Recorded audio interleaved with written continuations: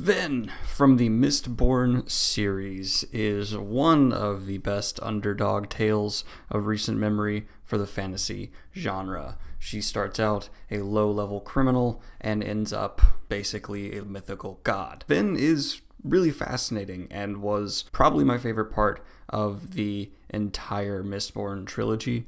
I am a big fan of the progression she has, the characterization Brandon Sanderson gave her, and he did such a good job with this character. It made me really feel that he has a good handle over writing female characters, which is fairly uncommon for male fantasy writers. She is fully fleshed out. She has her own desires, her own wants, is never overly sexualized, and the romances that she does have feel healthy, organic, and not quintessential to her character, so it doesn't really bother me that she does have a romantic side to her. But the real initiating relationship that matters when examining Vin is her and Kelsier. Kelsier presents a more morally gray hero for us to follow in the initiating events of Mistborn, and Vin comes in as a more morally righteous hero to follow, which is rather interesting to see the prodigy become the master and then actually kind of be better. She is better as a fighter, she becomes better as a character, and she is morally and ideologically better than Kelsier was in his prime. We later learn the downfalls of Kelsier, and those become really the strengths that make Vin stand above and beyond what Kelsier was able to accomplish. She becomes the real Mistborn. She becomes the Guardians of the Mist or the Watcher of the Night, this ascended being. The evolution actually feels natural to a point. I made it clear in my review of the Mistborn trilogy that I don't like when sudden kind of evolutions to godlyhood happen to characters unless they are thoroughly earned. And I didn't feel that that final evolution for her really made sense or was something I enjoyed.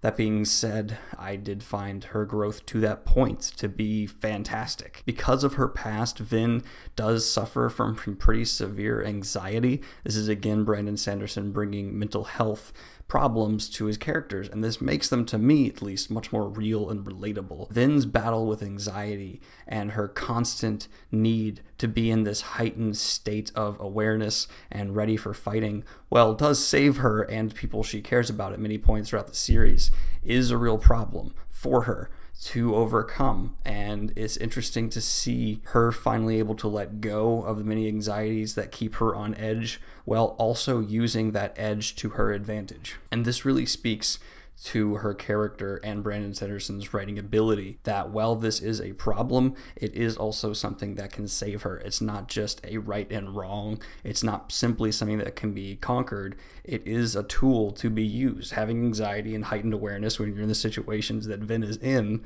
is a good thing. But when it comes to your personal life and how you handle yourself as a person, not so much. You don't want to be having an average day and feel the need to pull a knife because something startles you.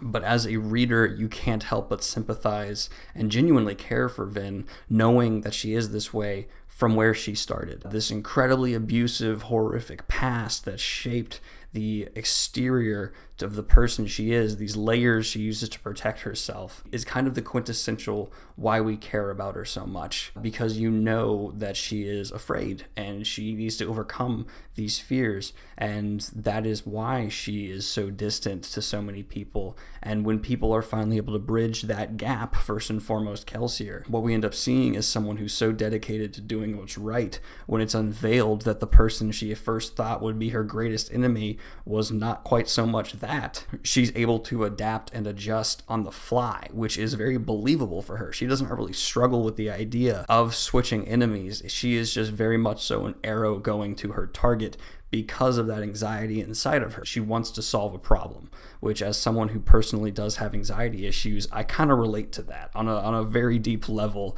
I am always wanting to work and move towards achieving a goal. Vin is very much so that same way. It's about problem solving, taking the next step so that maybe she can finally not feel like she needs to be on guard all of the time. There are a couple issues with her character, a couple actions that kind of feel inconsistent, a few things that kind of fell out of character character for me reading through her story, but nothing major, nothing really worth elaborating on. I just found her in general to be consistent, her evolution to follow a natural progression, and her motivations to be clear while not overly simplistic. And all of those kind of resulted in a great protagonist for the first trilogy of the Mistborn saga, I think would be the right terminology. And while she might not be the most original concept as a whole for what makes her character who she is, the execution is so good that you don't really mind that you've seen a lot of these characteristics before.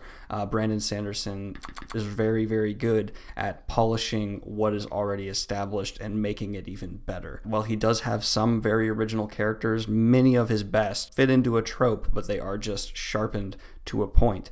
And Vin definitely falls into that. I don't really like talking about the very end of Vin's arc, because to me it is the least enjoyable part. The fact that she lands where she does, to me, is the biggest flaw in her character. I would have rather seen her stay grounded, pun intended, to a more relatable character, because she was built to be someone to be so relatable for all the readers, I imagine, that seeing her suddenly flip up to this ascended level felt very unnatural to me. And that would be the one issue that I really have with her character. Overall, though, Vin is someone I think everyone who is an avid fantasy fan can enjoy. She is someone who takes action in a way where you can admire them as a character, while self-doubting in a way that you strongly relate. And in my opinion, is the best part of the entire Mistborn universe that I've read so far, because I've only read the first 3. I will hopefully eventually get to the next, because I've heard they're much better, but that is to be seen. I hope you all don't mind 2 videos in one day and are having a good one. Like and subscribe, all that jazz. Have a good one. Peace.